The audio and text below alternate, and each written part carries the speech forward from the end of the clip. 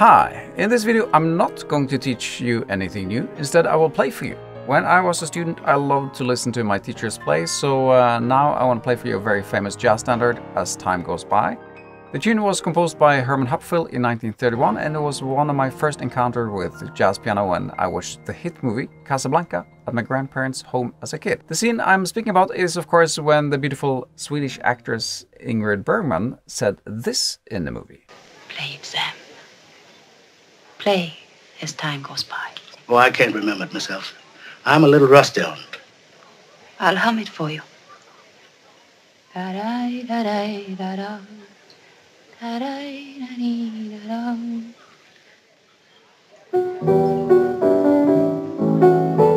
Sing it, Sam. You must remember this. A kiss is just a kiss. A sigh is just a sigh. The fundamental things apply as time goes by.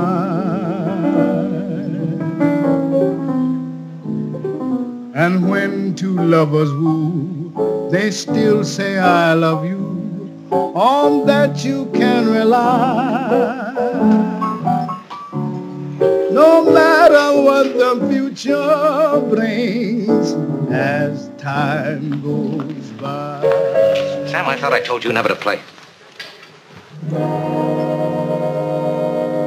Yeah, isn't that beautiful? And also a little bit sad, I think.